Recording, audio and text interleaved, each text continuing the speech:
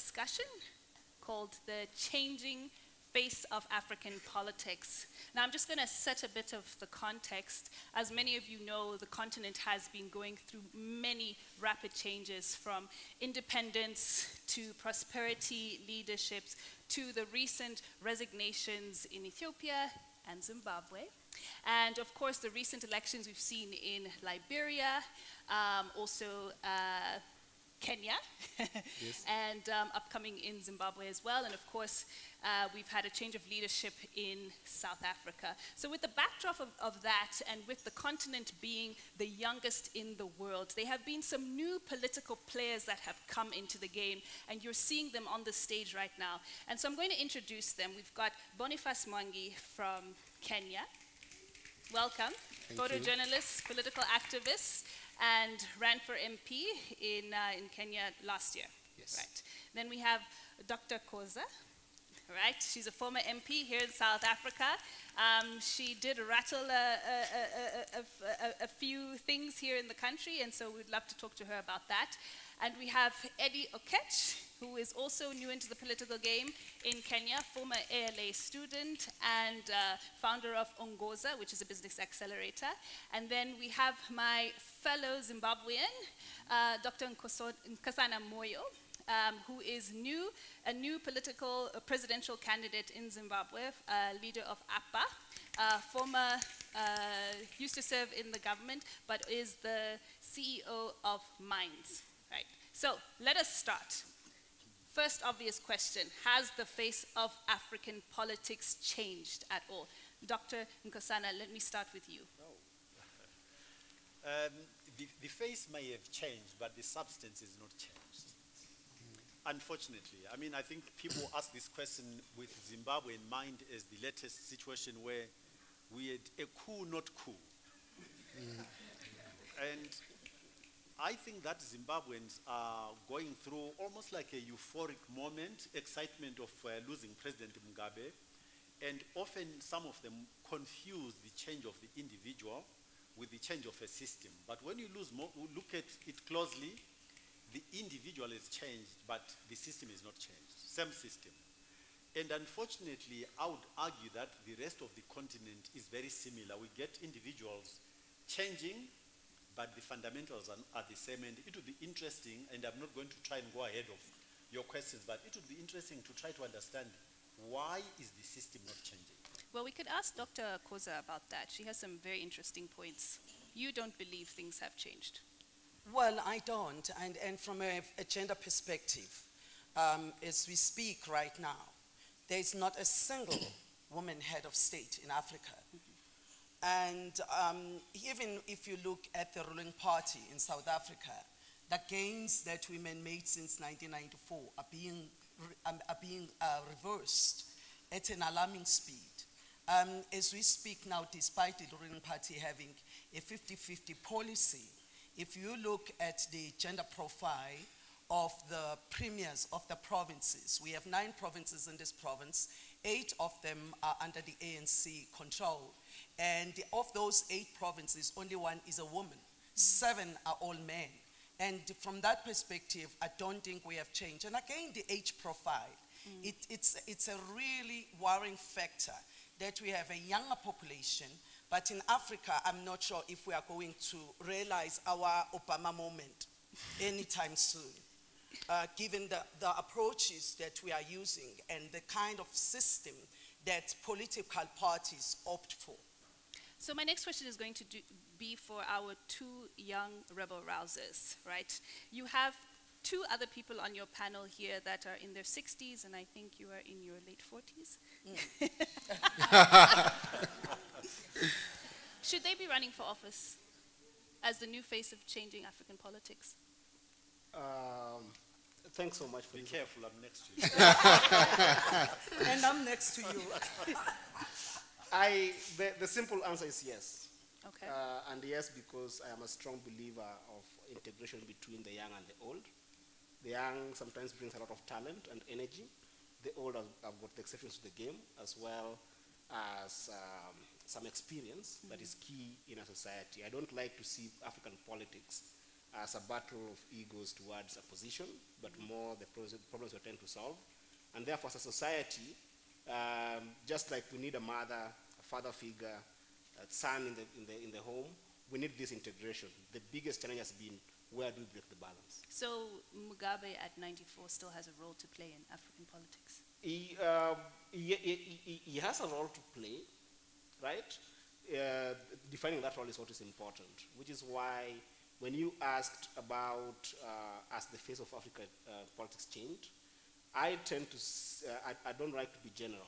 You know, I would like to look at it as it changed institutionally. Mm-hmm. Is there institutional clarity of what is African politics? How is it working? How is it functioning? And to me, more than 10 years ago, we have got stronger institutions that are emerging in the African continent. Kenya being an example, constitutionalism has emerged as a strong institution in Kenya. The judiciary has emerged as a strong institution in Kenya. We do have functioning parliaments as opposed, they might not be the best that we want now, but there has been progress. Number two is the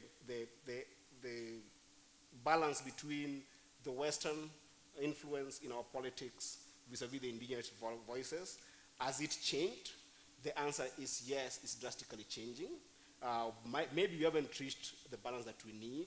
And then the third would be the gender, right?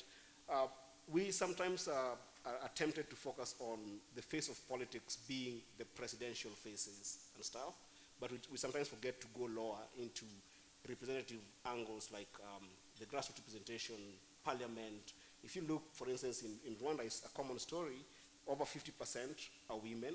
In Kenya, we do have a constitution that says we have to have women representatives in every year, and therefore we've got more women coming to parliament. So there's a shift. And now the last one being the age gap, given that the majority of the continent is still predominantly youth.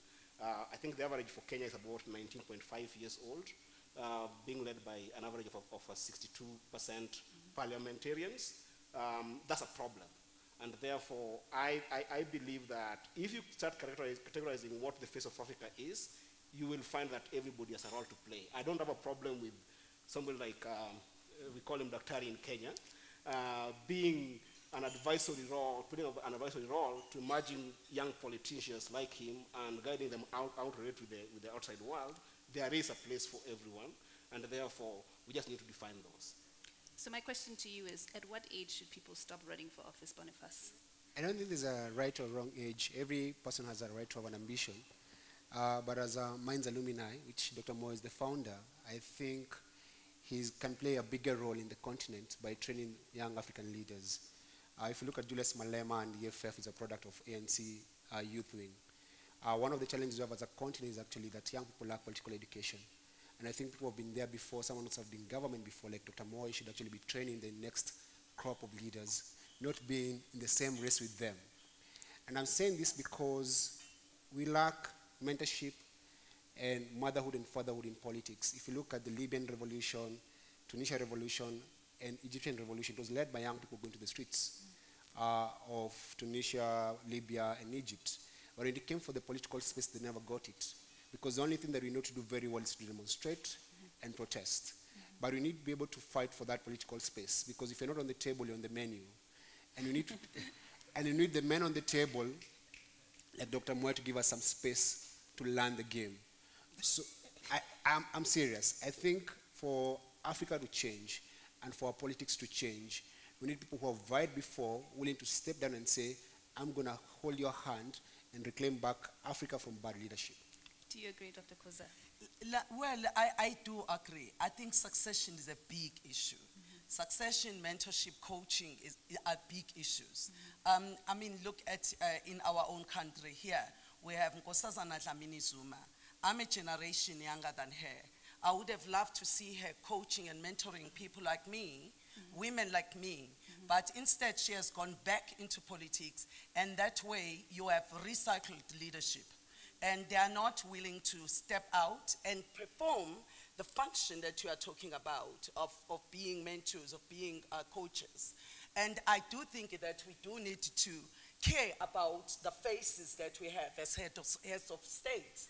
I don't think it's okay not to have women as a head of state. Something is fundamentally wrong with the continent when it comes to that.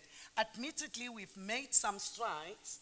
However, the reality is that whenever we have women as presidents, it's very easy to remove them or to find a justification of removing them.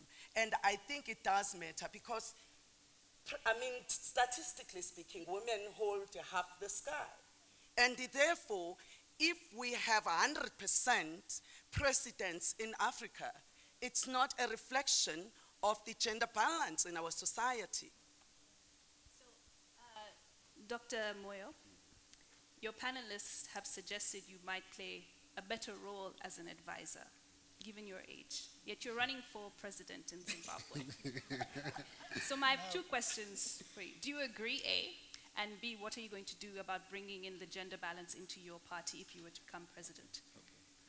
You know, this conversation is fascinating because this conversation just illustrates how problematic it is for us to get our continent to work because we get the diagnostic wrong. The diagnostic is the most critical part. Why is Africa not working?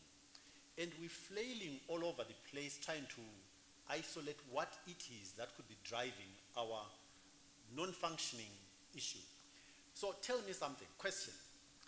How many popes have not died in office? Catholic Church, how many popes have not died in office? 2. Is the Catholic Church a functioning institution? Yes. No.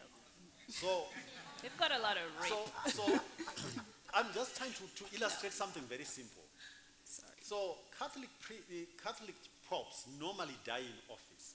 In fact, I only know one who resigned or who, yeah. The Catholic Church is functioning. Their leaders normally die in office. So is it logical to conclude that Africa is not functioning because of the age of its leaders? Yes, and the mindset. Yes. I don't. There is your logic beats me. So let me tell you what I think.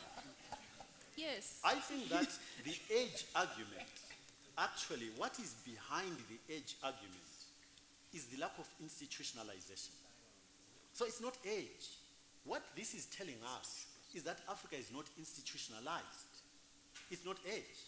If we were institutionalized and with functioning institutions, our leaders would die in offices they used to, and it would not be an issue. Yeah? That's not to say we shouldn't re-examine as we go along. But when we get the diagnostics wrong, we then come up with the wrong solutions. Young people are also running institutions and countries very badly. Where does that leave us? The challenge is institutionalization, so that the role of the individual does not overwhelm the role of the institution. You look at the US. The US can be run by somebody who is really useless and still function. Yeah? Okay. But, and so we have to get the diagnostic right, guys. Yeah? Okay. My second question, how do you bring in more gender equity into your party? We have committed, as a party, we've committed to absolute 50-50 non-negotiable gender balance in the administration. We've also, interestingly, committed to reduce the size of cabinet and remove a category of administrators that is totally useless, deputy ministers. And in its place, we're going to put junior ministers, precisely for this reason, because innovation and energy come from young people. Mm-hmm. It's completely indisputable. And when a nation deprives itself of the participation of young people, it actually deprives itself of innovation. It follows, like day follows night. And the gender balance, as you've argued, how is it that we can deprive ourselves of half of the most important asset on our continent? It doesn't make sense. Because of patriarchy. Whatever the reason is, you see, I think as a manager. Yes. So I'm not even trying to be gender progressive or whatever. No, don't misunderstand. But I think I'm a competent manager. Mm-hmm. And for me, if you ask me to run a country, and I look at what is any society's biggest resource, it's people. Mm-hmm. So if I take half of them out of the equation, am I being a sensible manager? The answer is no.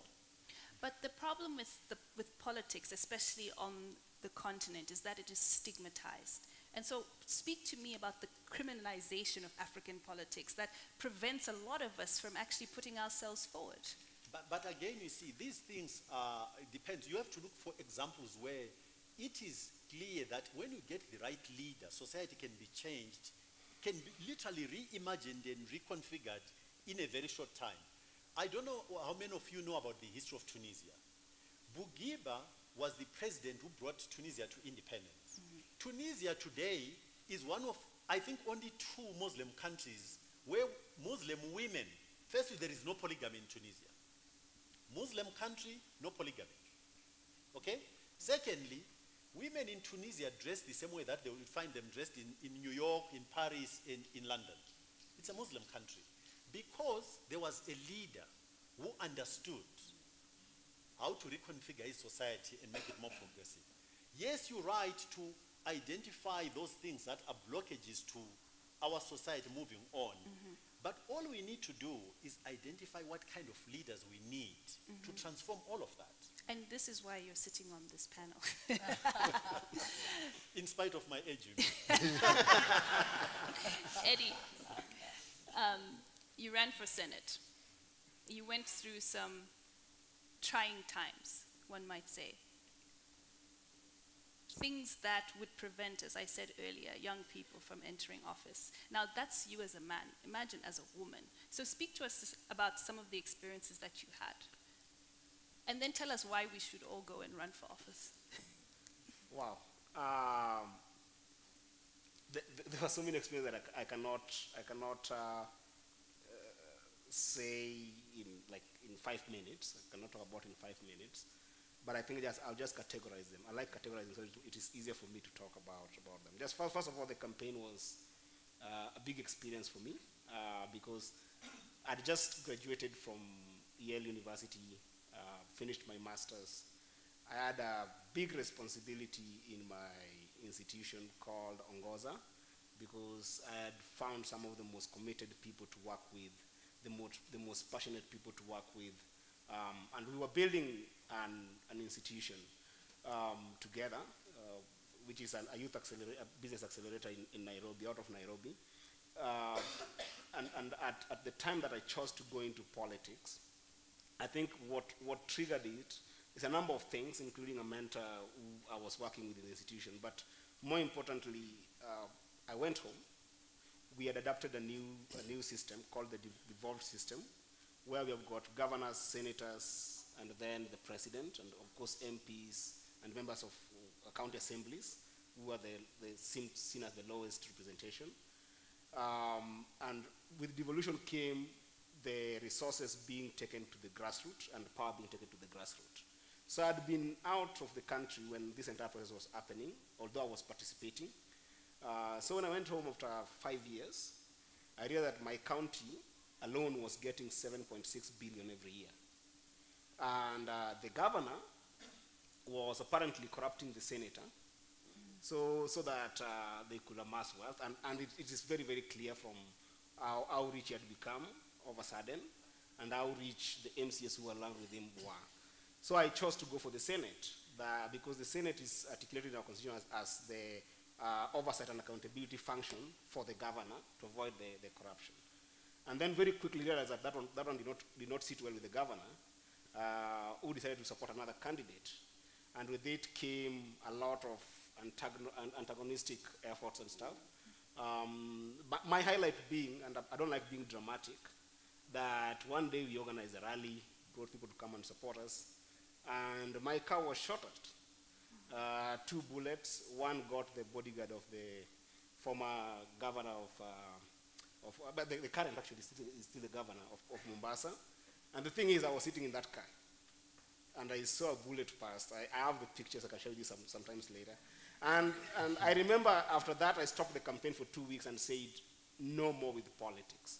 And there are other experiences, including trying to raise resources. The hardest part was actually trying to mobilize even some of your peers, even in the network of ALA, to support the cause, because politics is not seen as the place to go. I had a lot of time, first of all, explaining myself to people I was going to politics when I was too young. And then number two, just what would you be before you get into politics? You have to have a wife. Politics. You have to have a house. I was staying in my foster family. I grew up in foster families, about 7 of them. So I was staying with the last one in their house. You have to have a car. You have to have a number of things that are fundamental into going into politics. But fundamentally, you have to belong to the strongest party if you have a chance. I was vying in the stronghold of ODM. For people who know, the guy who just got, he's here as the second president of Kenya. President. So his party is very strong in my region, and there's no way you have an opportunity. Of course, that explains why I'm here as the person who became second. And I chose to go as an independent because I didn't want to be compromised despite my weaknesses. I wanted to focus on my strengths. So those were some of the experiences, but I think that more of them you get to know. I want to come to you, Boniface, because he mentioned something about the requirements for being a candidate that's taken seriously, and you ran on a very interesting platform where you didn't do what was typical of the other candidates. Please explain what you learned in campaigning for office. Well, I learned many things that poor people don't vote for poor people. And why were you considered poor? Because my campaign, so basically when I was going to vie, I decided to actually form a political party with other like-minded people. The party was called Ukweli Party, Truth Party. And we came together and we said that we must run on a platform of issues, not tribe. So normally the way African politics work, Mugabe will mobilize Shonas, Zuma will mobilize the Zulus, and then the other tribes are going to follow. And Kenya will have guys mobilizing the Kikuyus or Luos, and that's how they define politics. So you either align yourself with the tribal kingpin, and the party is not defined by policies, it's defined by the tribal kingpin that is in that political party. So he said, you're not going to align with any of the 2 presidents that we have, Raila Odinga or Uhuru Kenyatta, and we formed our own political party. And then I decided that I'm a poor guy, so I said I'm going to get my campaign funded by the people. And in the history of Kenya, nothing like that has ever happened, that someone comes and begs for votes and money. And so you were the first crowdfunding platform. Yes, so I asked Kenyans to support my campaign. I got over 7,000 people giving me about $140,000, total strangers. So they owned my campaign, and then I went knocking doors. I think what was very sad for me, I'm going to give you an example, is that I went to Mukuru slums. It's a big shanty slum where they don't have running water, they don't even have toilets. And you go to this very small room, it's very poor. The man has 3 kids, a wife, so it's a family of 5. They don't even have toilets. And so they use polythene bags as their bathroom. So you shoot in a paper bag, then you throw it out. And sit down and tell these guys, the room is very dirty, smells of poverty, smells of all manner of things. So I'm going to work for you as a member of parliament. I'm going to take a pay cut, I won't have a bodyguard, I'll use public hospitals, and I'm going to work for you. And I'll ensure that you have even clean toilets. And the man looks at me. He uses a polythene bag as a bathroom every single day. And he asked me, who are you going to vote for president? And that was the sad thing about our African politics, that it's actually tribal politics. Before they vote for you, they look at your tribe. And I think it's the biggest struggle you have as young Africans is to try and run away from the tribal identity, where people are defined by their identity. But I think the biggest lesson for me, and what I was able to do for our country, is that when I ran for office, I did not win, but I learned. Is that the map of Kenya was like black and white. But by running a very issue-based campaign and a very clean campaign, I was able to color the map of Kenya, that whoever comes after me can be able to stand on my platform and actually run their campaign. And secondly, and most importantly, is that you can go into politics with your reputation intact and come out with it intact. That you went into a very dirty game and you did not align with their dirty politics, and we played a very clean game and came out with our reputation intact, that I can actually stand and say, I did not bribe any voter, I did not identify with the tribal political party, and I ran on issues. And in 5 years' time, the guys who are going to run after me are going to have an easier job. There's a lady, an amazing lady running in Zimbabwe. How do you say it? Fazai. And Fazai has designed her campaign based on what we did in Kenya. Our colors, crowdfunding, and all that. So I may not have won the race, but I actually think that we moved the race to make it easier to win next time. I'm going to ask Dr. Khoza quickly, and then I'll ask you to respond, and then we're going to open it up to the audience to ask some questions. Dr. Khoza, you, speaking of dirty politics, right, you made waves when you broke away and spoke out against the president of your party during a no-vote situation. Please speak to us about that and why. Well, I'm of a very strong view that if we want to change the faces of politics in Africa, we need to focus on the moral and ethical value system of a leader.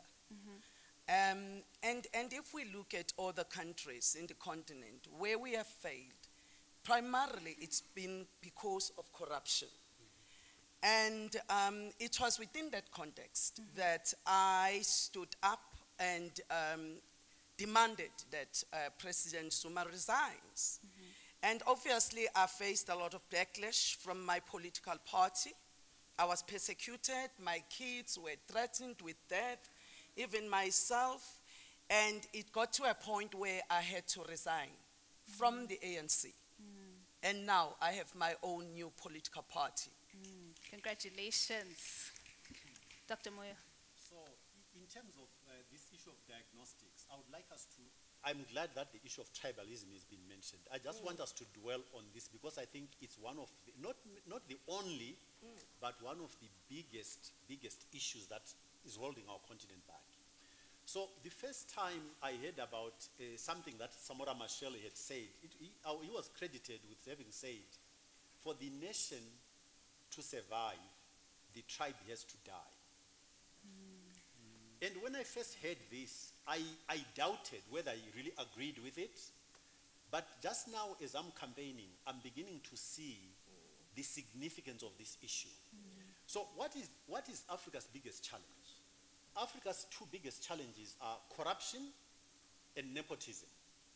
But what feeds these things? What feeds corruption and nepotism? It's our failure to transform our societies from a tribe into a nation. Yeah? Africa has got no nations. We've got nation states geographically, but we actually have not yet built nations. We still run little tribes within the nation. And the two things happen. So when our leaders emerge and they are like a head of state, when you look at their behavior, they continue to look after a tribe, not after the nation. And what comes from looking after a tribe? Our socialization as Africans is that you look after those who are yours, no questions asked. No questions asked. If the two of you come to me looking for a job, and he is my relative and you are not, and he is not qualified and you are, I'll still give you the job. Yeah? You look after your own, but what follows immediately from that is that performance management is not possible. Performance management is not possible. Because when you give a job to your wife, your child, daughter or son, when they fail to perform, what do you do? When they are corrupt, what do you do? This is the poison. That is what is destroying us. So we need to understand, it's not age. Nothing to do with age. Don't go back there. It's not. Says our wise elder. But until we resolve this issue of how do we transform our tribal thinking into understanding that when you are head of state, the whole nation is your tribe. The whole nation is your tribe. Yeah? Until we get to that point, we aren't started yet. That's my opinion. Does anybody have anything else to say before we open it up to the audience? I actually concur with him. One of the reasons why I was so much persecuted in KwaZulu-Natal is because I was coming from KwaZulu-Natal and President Jacob Zuma was also a Zulu. And I was therefore seen as somebody that was destroying, disloyal to the tribe. And I think the reason why I was also persecuted there, because the whole disciplinary process took place in KwaZulu-Natal, was precisely because I was seen as a delinquent. But talk to us about this collective stupidity that people have when they fall in line to just appease the party line. Well, to be honest, one of the things that is said about liberation movement politics is that we all bought into this, what do you call it, the Lenin's model of decision-making processes. democratic centralism. And democratic centralism, you know, is premised on the fact that once the upper structure has taken a decision, everyone else below that has to abide by that decision. Now, when you have a decision taken by that upper structure that is stupid, frankly, you are forced to become part of this collective stupidity, you know, because you are now forced, even if you disagree with that. And that was one of the reasons why I decided to break ranks with the leadership of the ANC, although I was at a level that is lower than them, because I did not want to be part of that collective stupidity. We have a lot of questions. But does somebody want to respond to that? Yeah, I just, okay, just go ahead.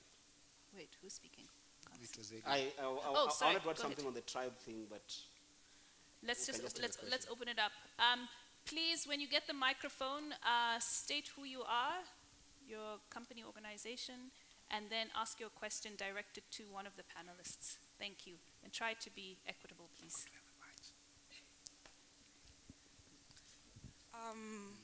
Good afternoon, everyone. I'm Flower Kaliza. I'm a second-year student from Rwanda. And it was mentioned, you mentioned the idea of not having strong institutions on the continent. And I just wanted to ask, what do you think we can do to solve that? Because what happens is, it's either you have no functioning institutions, or you have this, I'll call them authoritarian leaders, who are the institutions of the nation. So a country is functional, but they are the judiciary, they are the electoral body, they're everything. Without them, the country isn't functional.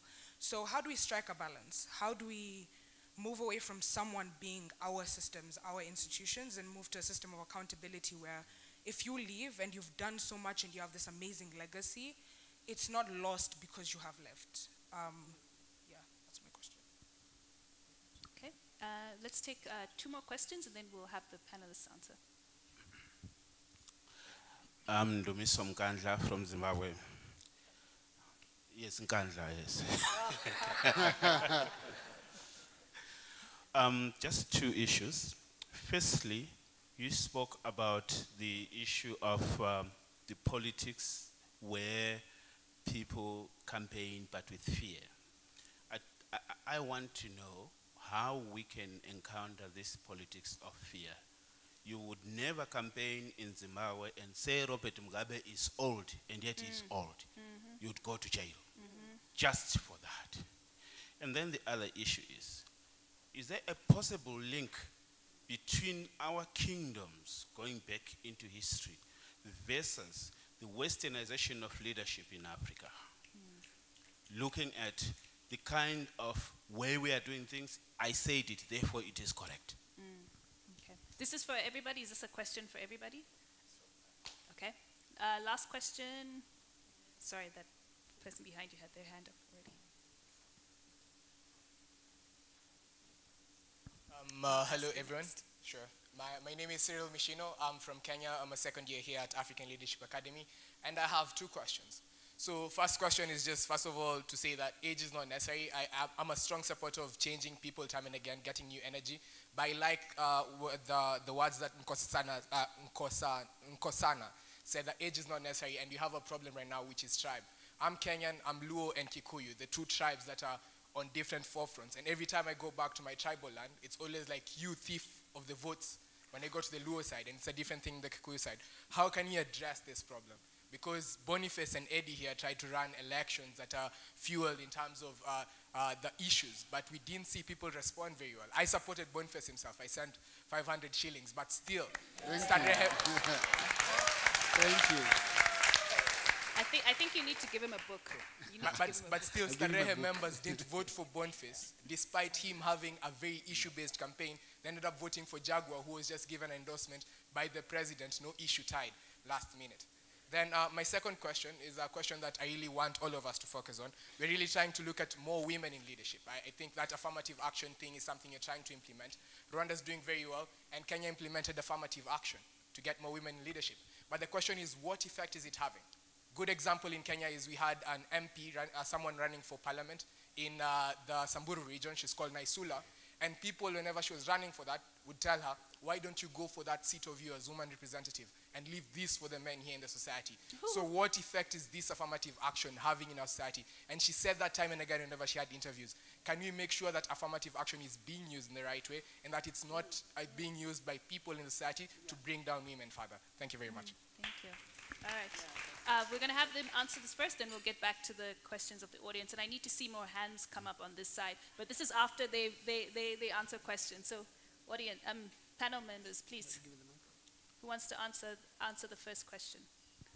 Well, regarding institutions, I think we have a very, very good example of South Africa. In South Africa, we've actually made sure that it's in the constitution that the president cannot run for more than 2 terms. And secondly, we have the Office of the Public Protector, which is in the constitution. And the judiciary, even the way the constitution, the South African constitution is crafted, is such that it's almost impossible to have a judiciary that is so compromised. Hence, we have seen a situation where even when the president would be taking the matters to court, the judiciary will be taking a decision based on the materiality of facts, as opposed to as opposed to the position that the person holds. So I'm saying when it comes to institutions, we are a living example of that. And the only reason why I'm also able to go back into politics is because the Constitution is actually allowing us to do so. On the question that you've asked to say about gender versus quality, I would like to frame it that way. I really do not believe that when we are trying to affirm women, in the process we vulgarize gender equality. Because if we are going to take a woman that is not capable and you put that woman in that position, you are actually vulgarizing gender. And it's important that that gender equality must not compromise quality, substance, and the value that the person is going to add. Thank you, thank you. Who wants to respond? Okay. Let me try. Which question These are not, well, I will take the one of institutionalization. Okay. I think the challenge for our continent on institutionalizing is a bit of a historical issue. So for most of us, I know it's a generalization, for most of our nations, we came through some kind of struggle. We fought against somebody to get where we are. During that exercise, it was necessary to try and get as much uniformity in behavior as possible.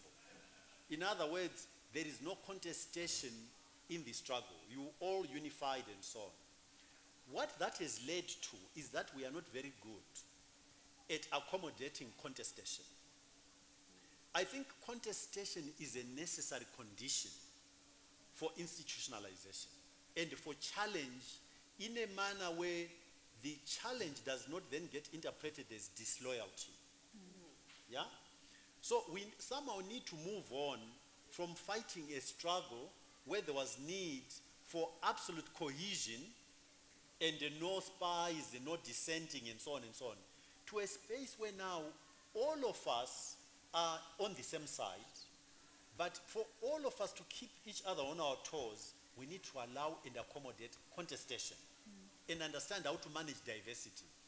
Without contestation, it is not possible to build institutions that are living institutions that can evolve, where there is no deliberate sometimes, but often I think misguided, where if you disagree, you are considered as being disloyal not only to a party, but you are considered disloyal to the nation. You are a sellout. Yeah? It's these labels that get used, which then kill our ability to manage diversity and they keep our institutions true to what they were meant for. Because if you all agree, you're going to you're going to destroy your institutions. Yeah? That's what we're experiencing. Boniface, you have something to say? So and then we need, just so you know, the next few questions, we need to wrap it up quickly. So panelists, please answer as fast as possible. Okay, so about tribalism, I think the biggest reason why we have tribalism is that young people have decided to follow their parents' advice.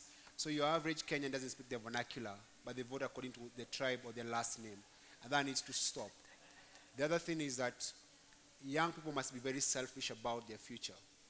Because when you're selfish about your future, you protect it. And you do it right now. So if tribalism is destroying our countries, then you stop voting tribally. And when it comes to women in leadership, I think men must protect women. Every person in this world is born of a woman. And we must actually fight patriarchy, and the men must lead, because the men are the biggest species of patriarchy. And so, for us to reclaim back our continent, as Frantz Fanon says, is that every generation must discover its mission, fulfill it or betray it. So it's actually, now it's our time. We're the majority, we must become selfish, and actually fight tribalism, and fight patriarchy, and reclaim back our respective countries. And let me tell you one thing. We are all young, and we have lots of energy. And if you don't do something right now, one day, because most of us don't have kids, like the younger guys, you're going to become a parent. And they're going to, your son or daughter is going to ask you, Daddy or Mommy, what did you do when these things were happening? So before our continent is destroyed by the Chinese, by imperialism, by tribalism, and by corruption, we must stand up now, because our forefathers fought colonization. So we have a responsibility to actually fight today's challenges and be willing to pay the price. I think you're too comfortable with social media, English Premier League, betting, and many other things to take charge. But remember this, Biko, Lumumba, Sankara, Malcolm X, Martin Luther, all the freedom fighters were young people. So this is our time to do it. And that is the reason why I don't think Nkosana Moyo should be leading the battle to reclaim back our countries. You should be in the ranks as an advisor, as an elder, even as a presidential candidate. But the people leading the infantry, the people who are in the trenches should be young people. So you must stand up and be counted and stop whining and complaining. It's not the work of Mohammed, Jesus, Obama to save our countries. It is our responsibility. Eddy, before we go to the next questions. For me, I want just to stress on something very important that has informed my path to where I am right now. You know, there are wishes, and everybody has got a dream. I believe that everybody in this room matters. Everybody in this place has a dream, a zeal to want to excel, and a zeal to want to exist with other people. But also there are some critical realities that despite all these issues that we're talking about, if some fundamentals are not found right, there is going to be a problem. And to me, the one that I've always been biased towards is the economic issue. This is why I see politics as about our people, our land, and therefore politics cannot exist in isolation from the economics, and that would mean the businesses as well as the civil society. The reason why I say this is because of the issue of tribe I wanted to respond to earlier. And I'm going to be very fast. I was born in a Luo zone, and then I grew up in the street a little bit, got adopted by a Kikuyu, and the Kikuyu took me to school. When the violence started, and when I came back from high school, it wasn't there. I had to go to court, change my name, to start a peace activism called Ongoza, which is what they're referring to earlier. And then when I was doing the peace activism, I realized very quickly that despite where you came from which tribe and who you were supporting, there were critical mass of politicians who were giving young people handouts so that they can participate in politics, be it to go to the streets, be it to go to their rallies, be it to target a member of another tribe. And to me, that became like the anchor for my activism. That as a young person, regardless of which tribe I'm coming from, if I don't have economic empowerment, I am a tool for hire for anyone. Right? So the age factor that we're talking about is like a gun and a bullet, right? We are bullets, but we are harmless without guns. And to me, we can only be harmful to poverty in the continent. We can only be harmful to this disorganization in the continent if we are given the guns, and which to me is resources. Boniface Mwangi reign in Starehe, he was poor and he was raising money from people in time that he could have spent with the constituents to explain what his vision was, right? When other people including minor command and the other old guards, add the money, which was not distributed. Probably if today a young person was to vie against Daktari here, Daktari would have more wealth and more time to go around. The young person would try to get a lot of wealth. So out of politics, in terms of what you could do, if you find initiatives, such as Ongoza, my organization, sorry for being selfish, but other organizations as well that are doing work that can be able to improve the livelihood of young women and men who have got the zeal to want to succeed, try to increase their income, and they will find the strength to participate in politics. Thank you so much. We've got 3 more questions and we have to run it up. I've already chosen them. This one, you back there, and Irene. Let's go. Please, quick questions, guys. And panelists, wrap it up. Yeah. Thank you. My name is Olympios Raptis. I work in the European Parliament. I'm Greek by origin. Assume a practical question. Assume that I have some money to invest in one of the countries in which you're starting as politicians. Let's say that I want to set up a Greek restaurant. So I will employ some local people. I will set up a logistic chain. What arguments would you bring to convince me that your country is the one that I would not have to bribe a politician? Assume that you hold power. Assume that you become the finance minister or the judicial minister or the president or the prime minister. What reforms would you pass to make sure that if I have a litigation, with a competitor, then the judicial system will treat us both fairly, impartially, not in a tribal matter? What assurances do I have that if I want to set shop, I can do it quickly? The licensing authorities, they will not request to be bribed. And what reassurances do I have that if I want to close it because the business doesn't do well, I can do it easily? Okay, first questions back here. Yeah, sorry. And then Irene. Quick questions, please. Hello, my name is Said Zarouk. I'm from Tunisia and I'm currently a politician at the African Leadership Academy. My main question is, 20 years ago, this guy called Farid Zakaria wrote an article called The Illiberal Democracy, right? It was prophetic in the sense that he talked about how we're going towards this democratic change, yet leaders all over the world are rigging elections, taking advantage of political institutions, and basically making their democracies illiberal. So my question to you is, in relation to Paul Kagame's Rwanda, Bourguiba's Tunisia, Kwan Lee's Singapore, would you rather want a liberal autocracy that functions well or an illiberal democracy that undermines human rights yet undergoes a democratic process? Interesting. And Irene, last question. Quick answers, panelists, please. Thank you, Vimbayi. 2 very quick ones. The first one is to Boniface. What do you think is the main difference between African democracy and Western democracy? Because I think the problem with us as a continent is we have this copy and paste kind of method, and that's why a lot of things don't work out for us. So I'd like to hear from you.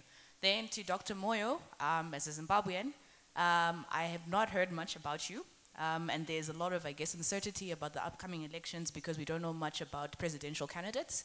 So I'm curious to know how you've been engaging Zimbabweans as a candidate. Thank you. So I start. So the last question, I think, the difference between Western and African democracy is that when you have someone in power, instead of institutions being very strong, they're submissive to the person.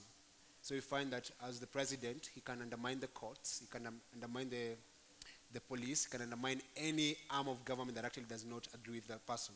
So from Kagame to Museveni to Magufuli, Pombe, and even to Uhuru Kenyatta, they've been trying to do that.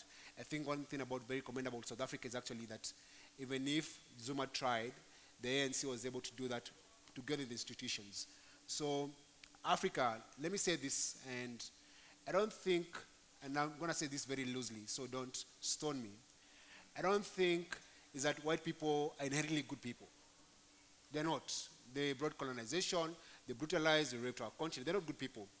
But because they're very bad and they used to be very bad people, they came up with very strong institutions to protect them from each other. So Americans, the founders of America, were slave keepers and guys who used to raid and renegades. Then they realized they are dangerous to each other. What do? They came up with very strong institutions. That's the reason why your average American or British or whoever it is will not jump a traffic light. Because they know very well, if they get caught, it's going to hit their pocket, then they lose the license. Then they become useless, they can't even work. So the idea is, same thing that needs to apply in Africa. You have strong institutions.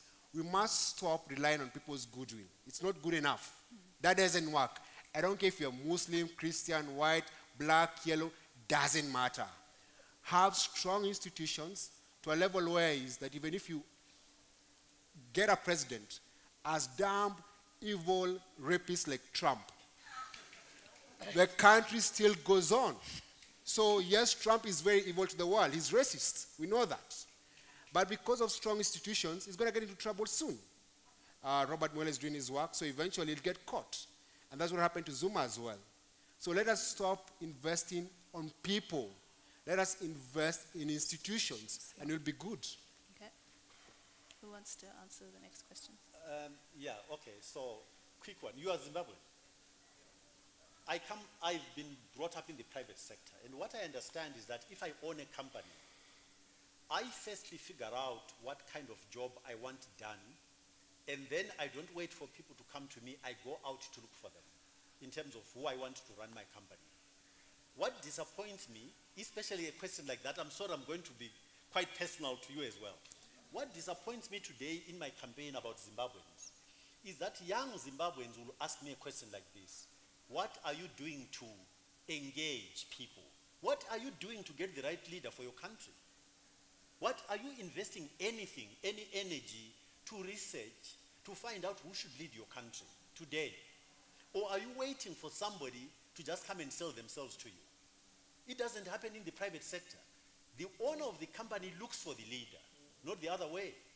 But we, in terms of we collectively, sorry, let me be inclusive, we wait for people to come and convince us that they are the right leader, as opposed to us going to look for them and say, at this point in the evolution of my country, I believe you are the person who should lead it. And the young people in particular, your numbers give you the upper hand.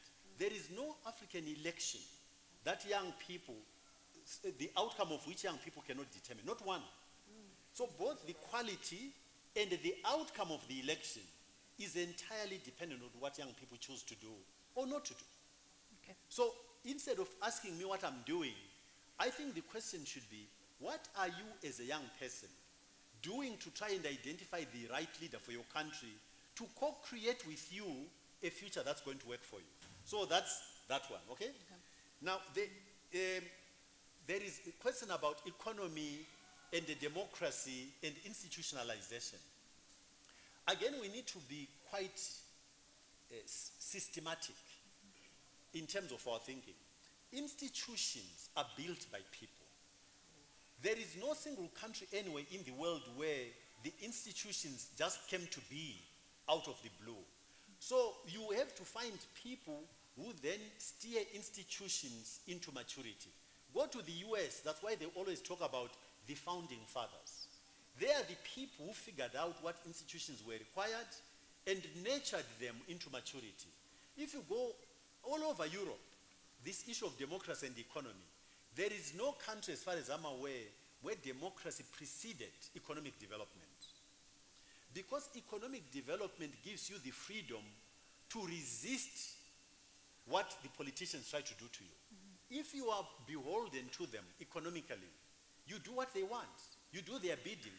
And what we experience in Africa at the moment is collusion between the so-called private sector and the dispensers of patronage. That's what we see.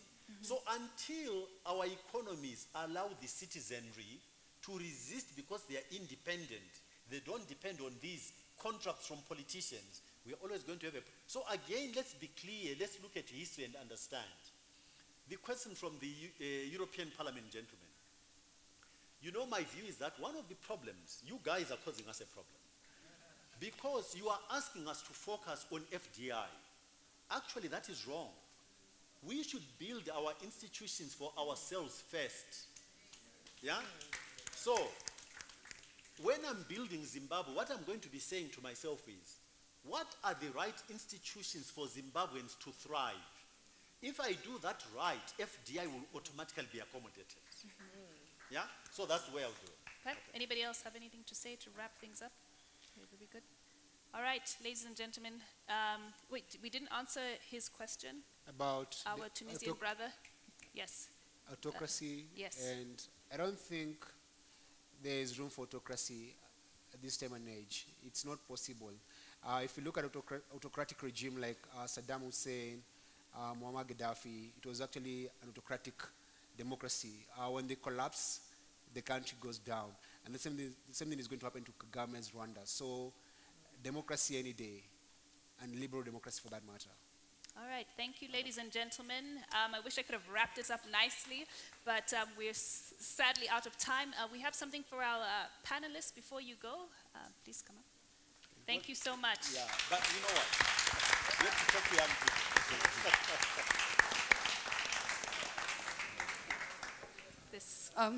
This panel needed to be much longer. Just wait a second, ladies and gentlemen. All right, as the African Leadership Academy, we'd like to thank you for taking time out of your busy schedules to share your insights on politics and how we can change the political game. And we thank you for coming to share our Decennial with us. And these are just small tokens of appreciation that we have for all of you. Thank you. And we clearly needed more time. We clearly needed more time. Thank you. Oh, that's for me. Thanks.